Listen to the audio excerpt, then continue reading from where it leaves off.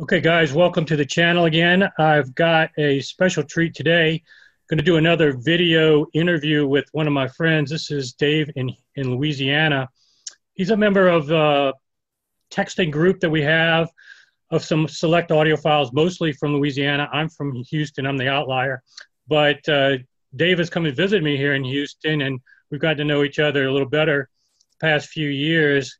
One thing I haven't done is had a chance to check out his system, but one thing that the familiar refrain from people that have is that, it's amazing imaging, things that they haven't heard before, and been very impressed. So instead of just me talking to Dave and getting insights on what works for him and some tips, figured might as well record an interview with him, share it with you guys, and see if you can't gain any insights just as I'm doing today. So Dave, without further ado, maybe I'll turn it over to you and you could just give us a little background on your equipment and system and anything you'd like to share to start. Sure. Jason, thanks for, having me on. I know you've been wanting to do this for a while. And I guess for me, the big thing, it's all about the room listener speaker interface. That's the key to, when you have that, you're in a good position where all the other variables are going to work. If you don't have that to a certain point, nothing else really matters. An analogy I like to think of is you've worked hard your whole life and you decide, I want that sports sedan. I want that high-end Audi or BMW, high-performance sports sedan or sports car. And you've wanted it, you deserve it, and you can get it. And so you do. And you've got this beautiful car, but you live out there in the country somewhere, way out there where all you have are dirt and gravel roads to drive on. You've got great pride and ownership, but you're never going to know what that car can do.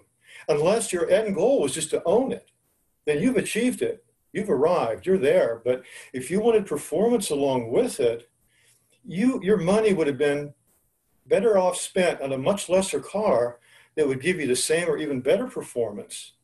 And then with the money you saved, continue saving a little bit more, and maybe you can buy a house somewhere where they have good roads.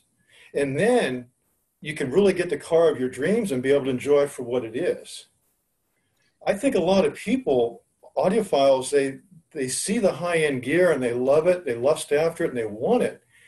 But they're not in a position to allow it to do what it can do for them. That's a good analogy you bring up because so many systems I've seen online in the various forums, especially Facebook. I know you're not pretty active on Facebook, but people post their systems a lot, and you see $100,000 systems crammed into, tile floor rooms with windows all around. Oh, exactly. And really, a lot of their performance is just being wasted. Yeah. A lot of glass too. You see a lot of windows, and there's no window treatments, and you just wonder. But who knows? Maybe they know something we don't, that it could work for them. Because, right. we all listen for different things in this hobby. It's something that it's an individual thing. It really is. Now, my room, it's evolved over time to what it is now. It didn't start off this way. I live in a subdivision, and I have a very small home.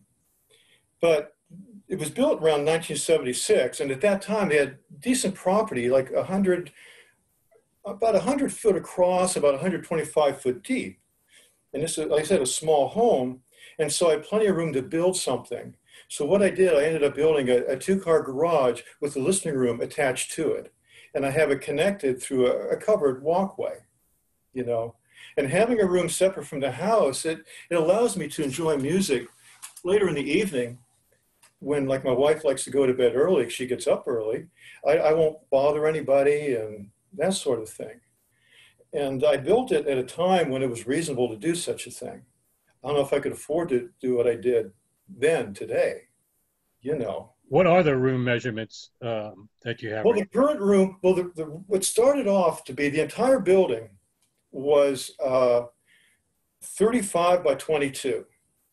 That was with a two-car garage. So my original room measured, those are outside dimensions. So it was 21 by 15 with a cathedral ceiling of 12 foot, about a 10-foot average.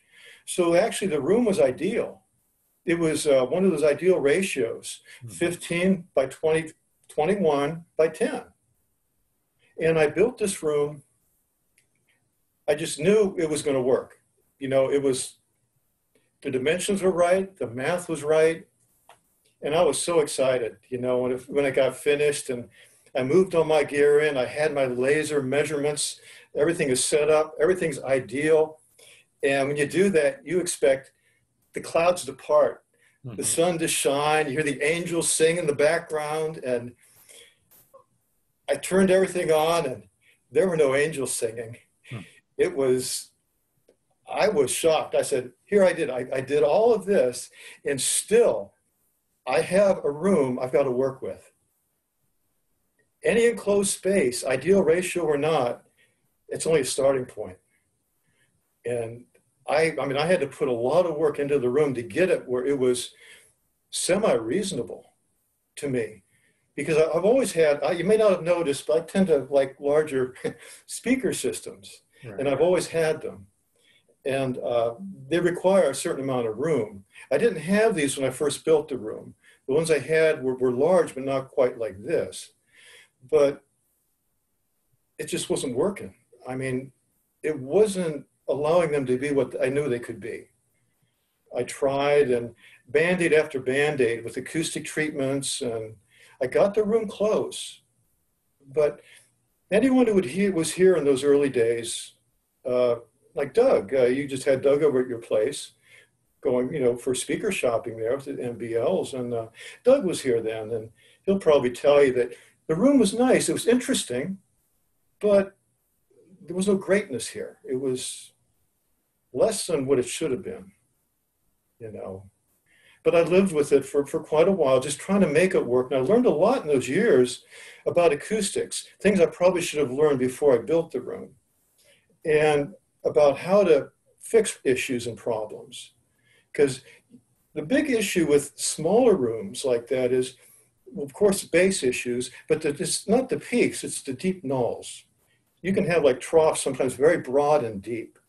And I had a bad one right around 44 hertz that I was able to deal with partially, but I just could never, you know, get it where it was good. And that sets the foundation.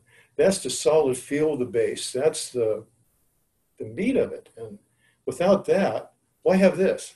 It makes no sense whatsoever to have something like this if you can't allow that to do its job. Right. Well, I think it's important what you mentioned, learning, and to back up a little bit for people who don't know you too well.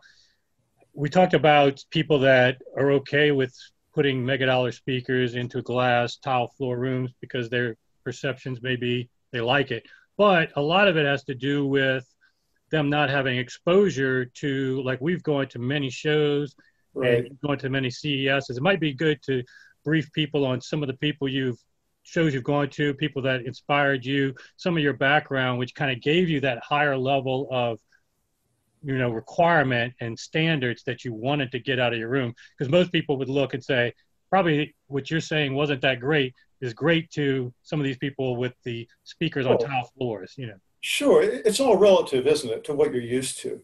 Now, before I built this room, of course, I mean, the room I'm talking about is not the room I have now. You know, that was the original room I had built. Since then, just 5 years ago then, I went ahead and I decided the room I had, not good enough. So I took one of the garage stalls. I increased the room another 10 foot.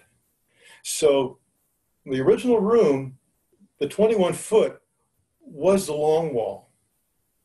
And I was listening on a long wall. But now with the added 10 feet, the long wall has now become the short wall. And I have a whole 25 foot now. Another extra, I guess, 12 feet behind my listening position to the rear wall. And that change made all the difference in the world. And so at that point, halfway through the room, your listening position? I am back about 14 foot from the front wall. Okay, and you said you have about 12 Then feet. I've got about another 12 or so, yeah, all the way to 25 foot, yeah, behind. Going to different shows, like you said, it's an eye opener, an ear opener too.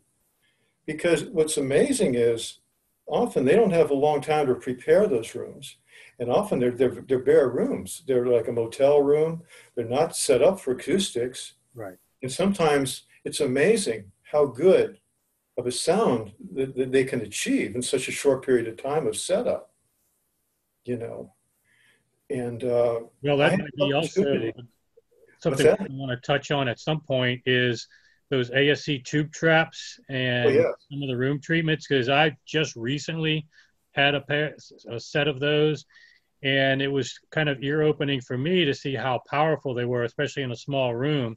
So it gives me a new level of appreciation for the rooms that we go to the shows that are using those. And you think that there's really not that much room treatment. Those things are actually quite powerful. They are very powerful. You can see in the back corner there, I think those are 10-inch rounds on the side of the base column. Now, I do have an interesting story about those that we can talk to. And I just did this change about 3 days ago. And it all happened by accident. I was actually doing something else. And I didn't have a place to put them because where I had them, I was making the change. And so I had to put them somewhere. So I just threw them in each corner. And what surprised me is you can see in the corner a little bit, but those corners, it's deceptive. You can't really tell by the picture, but those are massive bass traps in each corner. They're about 14 inches thick and they're about 3 foot wide. They're wedge shaped. And all of my corners have those. And even with that already there, adding those little tube traps in, for some reason, it was astounding what happened. I just, you know, originally I had them behind, these speakers are dipoles. And they're very similar to the old Infinity Genesis 4-piece systems. They're just a little bit smaller. What's different is the wings on this section. This is the RMV60, the upper range section. The Infinity and Genesis, they were like out, and they were like gently curved away from the drivers. Mm-hmm. Well, these are pointed back into a V shape where it creates a reverse horn for the rear dipole effect. And so I had to tube trap to absorb some of that dipole energy. Along with the artificial plants back there, they help to diffuse all of that to create the sound stage I want. Well, I was visiting a friend's home on Sunday, and it is a wonderful sounding system. And I noticed it just had that sparkle to it that I really like, you know, and my system is a little darker in some ways. At least it was a little bit darker in some ways. So I wanted to bring that sparkle in. So I pulled those tube traps out, trying to recreate a little bit more of what I had heard at, you know, a friend's house. And I got it. You know, I got that energy I wanted. And so I just had to get the tube traps out of the way. And what I found was, for some reason, and I have no idea why this is, but the bass, which is already very solid and very accurate, became much more solid. And I have no reason for it. And a little tube trap like that should not make that kind of a difference on both sides. But for some reason, this little rearranging of acoustic treatments changed the spectral balance. It gave me a brightness on top that I wanted, that nice diffuse shimmer, but it also solidified the bottom end. Yeah, a lot of people may not realize that those tube traps, they're not just bass traps. Some of them have the ability to rotate, and you can get fraction for the mid-range. And that's another thing that some people don't realize. They've got a membrane in there, depending upon how you rotate it. Right. The energy. But my room as it sits now, I think you might be able to see, I just did a printout. You can see this is from 20 to 100 hertz.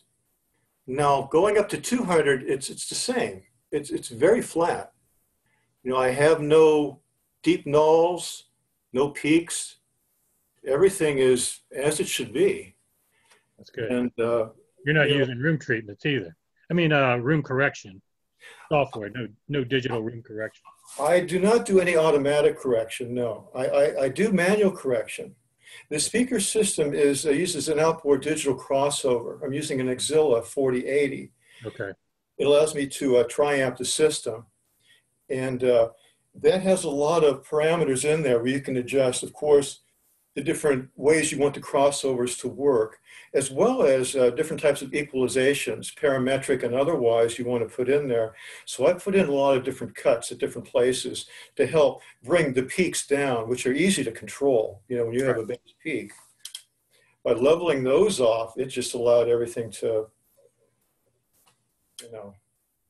Yeah, that's a good point. I've done a separate video on my wisdoms, which have an active crossover, and the power to be able to tailor your crossover to a room is just so far superior in my mind to any passive crossover where you just have to live with however that speaker was voiced by the manufacturer. Right. And a jimmy rig your room to it.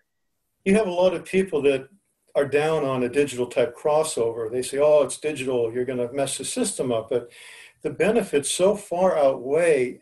If there was a negative, I haven't found it. You look at a company like Legacy Speakers and the Exilla crossover that I use, that's exactly what he uses, Bill Donaldson. He loves that thing to death, and completely unmodified is what he likes to use.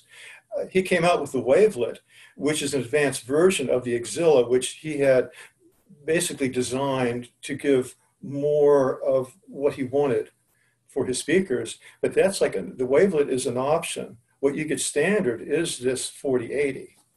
Interesting. Yeah. Yeah. I saw that he is doing that, and I knew the new PS Audio speaker is going to have room correction built in on the bottom end, and you're seeing that with the Key Audio. I think, you know, These are amazing speakers. Yeah, they truly are. Yeah, I think people are realizing there's absolutely no reason to avoid using digital room correction, but like anything, it can be detrimental if you use it in the wrong way. And I've found, you know, if you add too much gain and you don't have enough headroom, you could induce digital clipping, you know, if you're trying to add. But like you're saying, if you're doing it to reduce, it's the perfect tool for sure. Right. No, I do have a few. When I add, we're talking like 3/4 of a dB here or there. Right. You know, very mild, very broad type of things. And cuts, I do deeper cuts. Sometimes you think, well, I'm going to cut 4 dB here. That doesn't equate to a 4 dB change. Often you've got almost double what you want to affect for that. Depending on the range, yeah, that you're doing, it can make a big difference. And that's what I think people go crazy with these EQs, thinking they need to do. They think 3 dB isn't that much. 3 dB is a lot when you're in a wide range, a wide Q, and you can really change the tonal balance. So, yeah, it's good to hear that you'll make corrections even down to 0.3 of a dB. You know, I've found the same thing in my system, that minor changes can go a long way. They really can, no doubt about that. So I'm sure a lot of people are drooling at the gear that you have in the background. Why don't you go through quickly the brands? And you just slide. There we go. How's that work? All right. Yeah. Yeah. These speaker system are made by VMPS and designed by Brian Cheney. And actually, this as a system is serial number 1. I was the very first owner for this system, and they're very, very rare. I don't know how many are out there. I know of one other complete system. And I don't know of any other ones. There may be. We had a forum, the VMPS forum on Audio Circle. It was a nice community where everyone pretty much knew what was going on, everyone was tuned in. And I don't remember hearing of anyone else, you know, doing this. Now, when it came out, they were separate. The V60, this came out first. And the bass towers came out a little bit later. So when I first got my V60, I was a second owner to receive the V60 system. I was given some subwoofers to work with until the bass towers were finished being manufactured. And then I became the first owner of the base towers. And I don't know, there may be 3 other pair out there. Maybe. I don't know. Now, are those sealed towers, or are they? They are. They're sealed.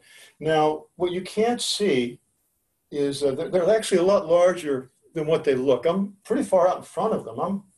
I'm a good 5 foot away from the base tower right now, and I'm at least 3 foot away from this one. To kind of give you an idea, you know, they're nice size. I'm still in front of the base tower. I can't get even with it because of the tube trap, but they're about 69 inches tall. They're 14 inches wide, but the thing is, they're over 19.5 inches deep. So they're a massive structure. And on the sides, which you can't see, are 2, one on each side, 15-inch passive drivers. So he always believed in sealed enclosures, but using passive drivers, radiators. Passive radiator. Right. Now, on the very bottom of the base for the tower, you can see it's slotted. The idea there was originally it was designed to also have a 12-inch passive radiator, downward firing. But when he got everything assembled, he realized he did not need that. And so that's just sealed off. Okay. And what is the rollover to that tower? Right now, I'm right about 103 hertz. Okay. So those little planar modules, planar drivers, and they can go down to the 100 hertz, or do you have a mid-range on that as well? Well, you see the very bottom, the base? Yeah. There's a 6.5-inch drivers down there. So that's actually the upper base unit. Okay. So it actually has the tweeter in the middle, which is a true ribbon tweeter. And then the planars are, you know, on either side. As a system, those go down, I think I have them down to about 260 hertz. Okay.